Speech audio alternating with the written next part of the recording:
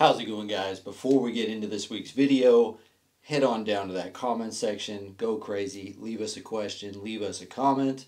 On your way down there, hit the subscription button, subscribe so you can follow along, and when you subscribe, be sure and hit that bell so you get notified when we upload a new video to our YouTube. Before we get started, Jeffrey, roll the intro.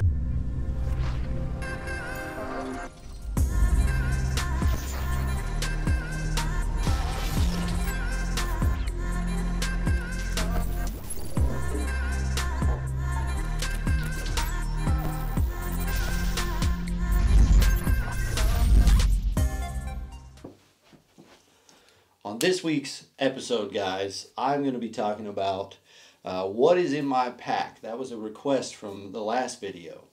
What's in my pack? This version of what's in my pack, I'm going to do for you guys a what's in my pack every time the season changes or I'm going on a new type of trip or something. I'll do a new what's in my pack every time I do that. So this one is going to be COVID-19, my wife and I are going crazy in our house version. No, I'm joking, guys. But so I'm still going to work every day for COVID-19, but my wife has been at home, quarantined. We are socially distancing ourselves from friends and family, but we did have an opportunity for my kids to hang out with Grandma and Grandpa for the weekend, and so we are going to head out for a one-day. We're going to go camping for the whole weekend, but my bag will be 1 day worth of supplies. So I'm going to break down for you guys what's in my bag for 1 day. We're going to do some shed hunting. We're going to do some coyote calling and hunting. So it's going to be, pretty flexible. This is a fairly dynamic, capable bag. I could do just about anything 1 day of backpacking. So to start with the bag itself, it's going to be the Exo Mountain Gear 1800. So that's a perfect 1 day, day pack style. I will run my lid because my lid kind of holds some important items that I usually carry with my 4800 when I am backpacking. But since I'm not going to be out for days, I'll just be carrying the 1800. Water, first stop. I am a Nalgene guy. Personally, I've had water bladders mess me up before. I've had the little, like the closure or whatever style it is fail. I've had the bag blow up. I just prefer Nalgene's, so I carry two. Sometimes I'll carry the 1.5 liters. Sometimes I carry these smaller ones. These will do me for a day as far as drinking water and as far as cooking water goes. For a water filter, I usually carry this little MSR. I think it's the Quick Shot, they call it. It's pretty cheap. I want to say it's under 50 bucks. It wouldn't work for like a camp system. If you're going to be staying somewhere for a long time, I'd probably go with another type of system, probably the gravity feed stuff. But it's perfect for a little quick, just topping off Nalgene's as you're walking by a creek or something. This year, I'll let you guys know, I am going to be running the SteriPen. So I'm going into the world of electronics and batteries and all that stuff. So I will keep you guys up to date on how the SteriPen works out. But I'm just letting you know this is what I've carried in the past. So this is my day pack. I will have food, obviously. Usually Mountain House. I'm a big fan of chicken and rice. Mountain House has a bunch of good meals, but I usually try and have one hot meal on me at any given point. You just don't know. You might get stuck for longer than you hope at any point, and you want to have a meal, a hot meal. I always have snacks, usually beef jerky, Slim Jims, something like that, and then I'll usually have some sort of candy. High Chew is perfect because it's nice and hard, and it's something you can just sit there and suck on for a long time. Keep you, while you're hiking, keep your mouth nice and wet your whistle, as they say. Another cool new thing I've been carrying is this like, it's not 550 cord, it's 275, so it's like half, but it's by Atwood Rope Manufacturing. I got this from Brad at Argali. He was nice enough to just give me this at the Hunt Expo down in Salt Lake. But this is what he uses for his game bags, and I have used it. I'll show you guys. I'll move on to clothes. I'll tell you why I carry this stuff now is because with my boots, which are the Kenetrek Hard Scrabble Hiker, my laces finally broke after like 3 seasons of hiking. And when we were in Colorado last year, and I replaced my laces with the string from his game bags. I have some of them here somewhere. But I replaced them with his game bags. So that stuff is super useful. You can hang game bags, obviously. You can hang stuff in a tree if you need to, other than game bags, like maybe your food if you're in a bear area, or a area as we call it at PNWild. Just super handy piece of equipment. Anytime I'm shooting, right, I might be doing some coyote calling. So anytime I'm shooting, I'll have ear pro. I like these like tethered style because I can just kind of throw them over at the beginning of the day and forget about them. And maybe I'll forget about them when I shoot, but typically I try not to. I carry trekking poles almost all the time with me, even though I don't use them all the time. Only if I'm covering a lot of distance, like if I'm going more than 10 miles in one push, you know, like in a morning or an afternoon push, then I'll get the trekking poles. It seems to, I don't know if it's just the, you know, like the serenity of it, of just like repetitive arms going, or if it actually does help go further. I don't know. I would assume it just got to take some load off your legs. But it sure is helpful when you're packing out an animal too. So I make sure to have trekking poles no matter what time of year. For my clothes, last year and this year, I've been running mostly Arc'teryx because I've just found like the quality to be just outstanding. The prices are honestly in line with where most hunting gear is, and I actually have an Arc'teryx like an outlet very near to my house, so I can go down there and catch deals when they're on deals. This is the Covert hoodie, which is kind of this perfect, like, you know, mid insulation layer. It's perfect on a morning, waking up in the tent. You know, you get out of your sleeping bag and you kind of get that first little morning chill. This thing is perfect. This will be like what I'll throw on right over a t-shirt or a base layer, just to kind of take the edge off. And it's definitely like if it's super cold outside, like in Colorado this year, it was pretty dang cold at night, you know, in third season. I was able to sleep in this, and it has a hood, so you can throw the hood on and stay nice and comfortable. But I'm a big fan of this. It gets a little hot for me if I'm hiking in it, but it can definitely fit that. I always make sure to have a rain jacket. So this is the Gamma Light Shell. So this is a super lightweight, super flexible, soft shell rain jacket. Still super waterproof.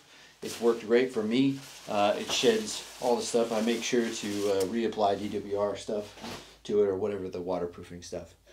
And then my pants, probably like my favorite Arc'teryx piece is their pants. They do a really good job with pants, but this is the Lefroy pant, and this is actually a rock climbing pant. So it's made to be super flexible and super durable, right? So like I don't know if you're going to be able to see how much, but I'll bring my hand out here so you can see. Like, there is just a ton of stretch in this material. I don't know let's take a look and see what it doesn't say what it's made up of. 88% nylon and 12% elastane. Whatever that stuff is, it's super flexible because these pants are like really, really stretchy. The bonus of that stretch is they're impossible to break because you can catch them on anything and they just stretch and stretch and stretch until you realize, like, oh, I'm trying to rip my pant leg off on a rock. So I'm a huge fan of those pants. All of the Arc'teryx stuff, in my opinion, fits so fantastic for like what I want, because I like a very slim fit, like athletic fit. I don't want extra baggy material hanging off. Everything they make is just so like perfectly cut, in my opinion. Gloves, I'm usually wearing mechanics gloves, not because I am a mechanic, and no, I don't wear mechanics gloves when I am working on cars. I just wear mechanics gloves for when I'm hiking. And all these do are, one, if you're running with trekking poles, they'll help keep you from getting like a blister in the middle of your palm, you know, if you're going for a long ways. And two, they just, as you're reaching out, you know, you're grabbing limbs. If you're having to climb up hillsides on all fours, which seems to be always what happens. Any sort of glove just keeps your hands from getting cut up. It keeps them a little less dirty for when you got to eat too. You know, you aren't eating worms along with your mountain house. So I'm a fan of just wearing gloves in general. They're kind of per taste, right? So on a shed hunt, I might use some glass to look for sheds. I might use some glass for coyotes if I'm calling for them. This is the Slick, I can't remember the model. This is the Slick Pro CF634, so the 634. And then this head, I know Slick came out with just last year, this like miniature pan head, and I cannot, like, the tripod is great. I love that Slick went full on with the twist locks. It's just such a better system, honestly, than the old like latching locks. But this pan head, and the tripod's great, but the pan head is really where all the magic happens. For how small this thing is, the fact that it has like pretty dang fluid motion, like you're not gonna be able to feel this. I can't let you feel it, unfortunately. But it's pretty dang good for like how tiny it is. And I'm kind of a tripod head snob. I'm a video head snob, and this thing does really, really well for its size. And like the size and weight of this tripod and head combo is pretty silly. It's pretty awesome for that. It just like tucks away. It fits in the 1800. Like it fits on the, I run it on the side clipped in, or on the back if I just leave the spotter attached to it. But it works pretty dang well. I like that tripod. I will be carrying the Razor HD 85 millimeter angled spotter. I am a proponent of the 85 mil. It's not that big a difference in weight or bulk. It's not that big a difference in weight or bulk, and it is a huge difference in light gathering and clarity and color, in my opinion. I've compared the 65 and the 85, and I just prefer the 85. In my opinion, it's what you carry. I will be carrying my Marsupial Gear bino harness. We have a review on our YouTube channel of these, but stay tuned because there might be some stuff coming from Marsupial Gear, and we may have some info on it. But just honestly, the best design that we have found on the market. It opens down. It has a magnetic closure and open. You know, it's an awesome piece of equipment. Inside of my Marsupial Gear bino harness, I will have my new, to me this year, Razor 10x42 UHDs. So I should be able to pick out just about any coyote or shed with those things because they are pretty stupid clear.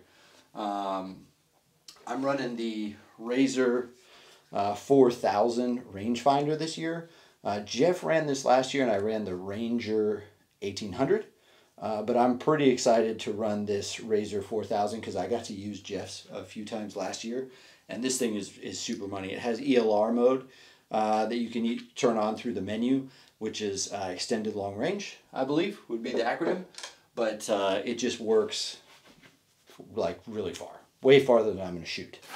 And then the last thing that I'll always have in my bag will be this little kit, and it's kind of a catch-all. I have a knife in here, I have my tags in here, my licenses, I carry spare batteries for headlamps, I carry a headlamp in here, I carry some coffee, I usually leave this as backup coffee, so in case I run out. My first aid kit, I have Quick Clot, ibuprofen, gauze. Obviously I carry my titanium spoon in here. I carry some aqua tablets, and and then fire starters. So this is kind of just and then I typically will carry cash in here as well. I like to have a little bit of cash on me, especially if I'm backpacking, like for a number of days, because usually you don't have your wallet on you, but it still could be nice if by chance you have to, let's say you have to go out a different route than you went in or something for whatever reason. It might be nice to have some cash to buy somebody a tank of gas for giving you a lift home to your truck. So that's about it, guys. That wraps up this week's video. That is what would be in my pack for a one-day trip for elk shed hunting or for coyote hunting. Thank you for watching this week's video. Feel free to smash that subscribe button and come on back next week for that next video